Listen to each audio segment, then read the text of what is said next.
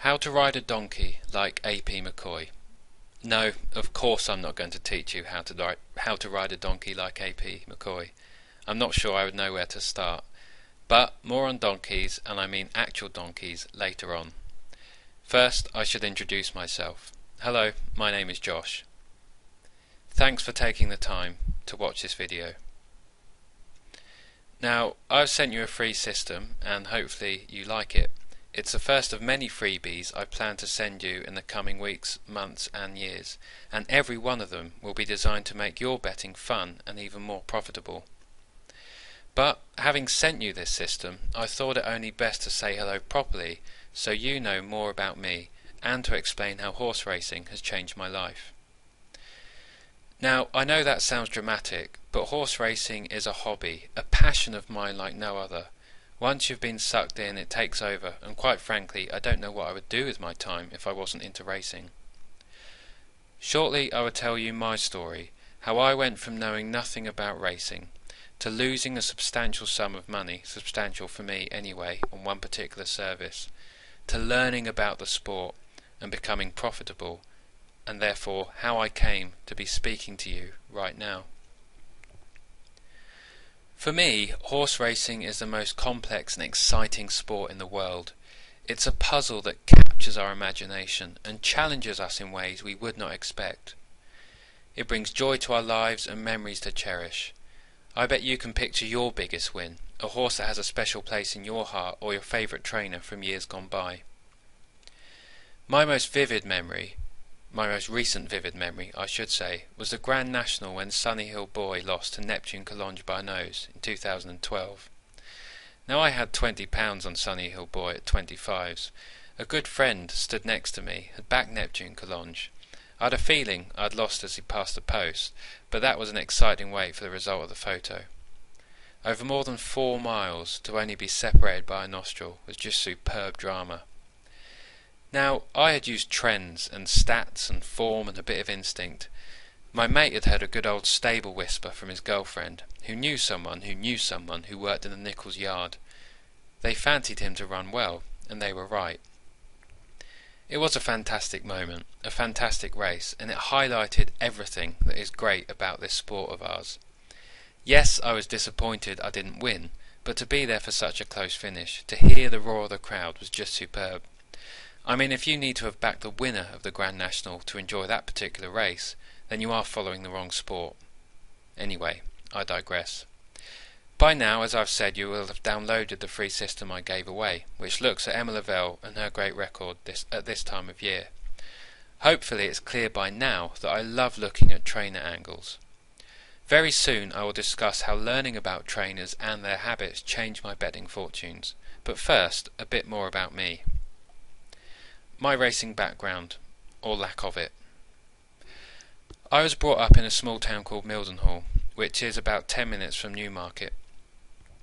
You would assume this meant I may have been brought up with racing in my blood, but I was not. I had a slight interest in racing when I was younger, but only to the extent of flicking on Channel 4 and watching Big Mac flap his arms about. Of course, when you drove through Newmarket early in the morning, you could see the strings of horses going to train. That was superb to see. But I wasn't brought up in the industry, and I'm not privy to inside information. I don't have a relative who is a trainer, nor have I ever ridden a horse properly, although I do remember trotting on a donkey at Great Yarmouth when I was younger. It's safe to say that I didn't have the technique of A.P. McCoy. I went to university in Liverpool. That is where the racing bug really took hold of me, but not before I'd lost a chunk of money on a tipping service that promised to make me thousands. Like most outsiders starting out in the world of horse racing and betting, I didn't really know where to begin. I wanted a quick fix. My love for the thoroughbred and for the sport would soon develop, but first and foremost I saw it as an easy opportunity to supplement my student income. It quickly became apparent, via Google, that there were products out there that would do just that. There were many that promised to make me £25,000 to £50,000 a year betting small stakes. Looking back now, I can't believe my stupidity. To cut a long story short, I lost quite a bit of money. I found a product online that promised me great riches and soon registered for information to be sent to my university accommodation. I can still picture that moment, the excitement as I opened this brochure, read through it page by page and got sucked in by the bold text that promised me a cool £25,000 a year if I followed 3 simple steps. There were pages of historical results which I thought must be legitimate. I was already dreaming of what I would spend this money on. I was sucked in by this text tipping service and soon signed up. Given its disastrous run of form, I can't think that the 5 years' worth of results I pored over were entirely accurate. This experience cost me about £2,650. Now that's about 2,000 more than I told people at the time that I'd lost. So, if they're listening now, well, yes, it was a bit more than 650. The service itself cost £600 for a year's subscription, and I lost the rest betting. It soon blew the 100-point bank that was advised, and I stopped before all of my borrowed money ran out. I was betting 20 quid a point, which at that stage was stupid. Of course I hadn't put aside 2,000 to bet with, as I thought I would never need it. Surveying the wreckage of my bank account and my overdraft wasn't pleasant. It was a horrible experience, but it was a sharp learning curve. It was quite obvious that I had to change. I would need to work harder to find a profitable approach. Certainly backing loser after loser and paying for the privilege wasn't much fun.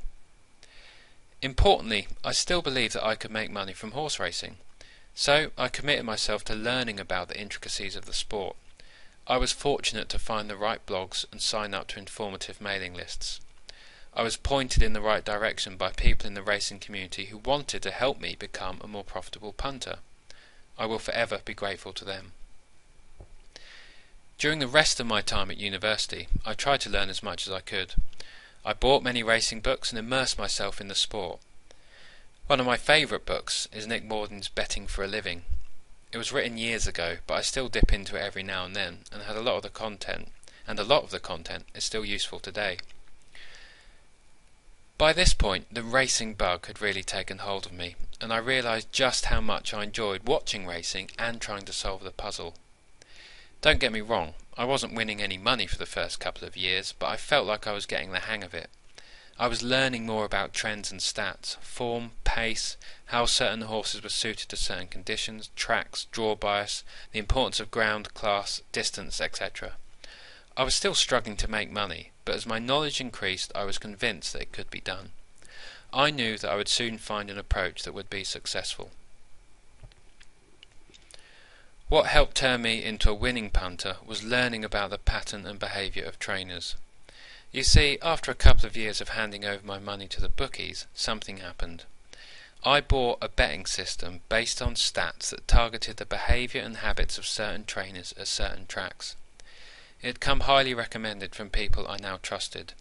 The system was presented well, and I believed the person who was talking to me. I didn't hesitate in signing up. I'm sure a few of you could name this system. It's still going strong today. Although I didn't know at the time, this system would fundamentally change my approach to racing and my approach to betting. Without it, I wouldn't be talking to you today. Before getting hold of this system, I had never really considered following trainers and their habits. Yes, I had read about the importance of trainers, but I'd never researched these angles properly, and had never used a trainer as a starting point for finding bets. This system fundamentally changed my thinking and my approach. Not only did it open my eyes to the importance of understanding trainers, but it also proved that you could make decent money from following a systematic approach. As I quickly discovered, trainers, like most human beings, tend to be creatures of habit. If they have found a winning method that has been successful over time, it's highly likely they will continue with this approach. After all, these trainers have to make a living, so why would they change a winning method? It became apparent that if I could discover some of these habits and patterns of behaviour, I would be able to find more winners and make some decent profits, and have some fun along the way. I've spent a few years researching trainers and their patterns of behaviour, and use many of these in my day-to-day betting. You've seen from the free system the kind of thing I enjoy looking at. I get a real buzz from finding winning methods, creating mini systems and profiting from them.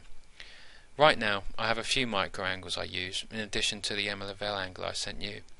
For example, I have a selection of trainers who I back in National Hunt flat races when running a horse for the first time under rules. Incredibly, Willie Mullins is still profitable to back with this type of runner. There is one trainer who you can back blindly in handicaps over jumps when their horses are fit, another who is a master of the all-weather. Okay, it's Dandy Nichols. Under certain conditions, he is a winning machine, especially at Wolverhampton and Southwell. He's only had one qualifier in the past month, but that was a 16-to-1 winner. And there are many others.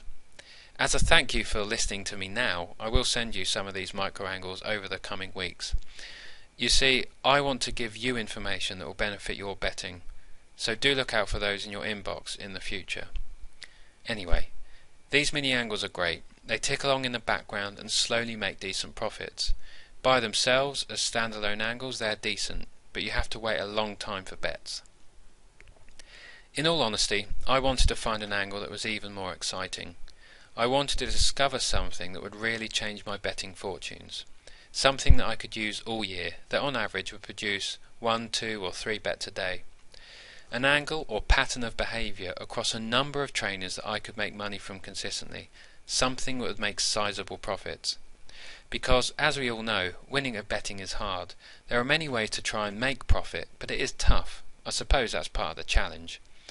But when you are consistently losing, or not regularly winning, the sport doesn't feel much fun at all. See, I like the confidence of backing a horse knowing the trainer has sent it to the track to be competitive. I like using systems that have a higher than 1 in 4 strike rate so that I don't have to wait too long for the next winner. And as well as making money, when I bet and watch racing, I want to be having fun. After months of digging tirelessly, I found what I'd been looking for. I found one particular angle across a number of different trainers that really excited me. Having spent 6 months researching the trainers and building the system, I started paper trading the selections at Christmas. After 6 months of success, I knew I had to start profiting from them myself. So I've been following this elite group of trainers with my own money since the start of July. Every evening I open up my system building software, eager to find the next day's selections. I then head over to an odds comparison site, find the bookie with the best odds and place the bets. This angle, and it's quite obvious, you will wonder why you haven't thought of it before, and this elite group of trainers have improved my betting no end. I have every faith that these trainers will ensure I am consistently profitable for years to come. So, from losing 2,650 on a crap tipping service, hey, maybe they just had a bad year, right? To creating my own profitable method. The last few years have been some journey. From being an outsider who wanted a quick fix, to learning to love this sport, the animals, the characters, the puzzle, what I consider to be the greatest entertainment on earth. I'm now a consistently profitable punter who relishes the challenge of trying to find winners every day, and this group of trainers have helped me on my way. So that is my story. That leads me up to today, talking to you right now. In the next video, I'm going to show you some proof, some concrete evidence that backs up everything I've just said. After all, anyone can say these things. I know you want to see concrete proof of their success. I will show you exactly how I have profited from these trainers and what the angle is that makes them so special. But until then, thanks for listening, and remember to keep an eye out on your inbox in the next few days. In the meantime, enjoy your weekend. Bye for now.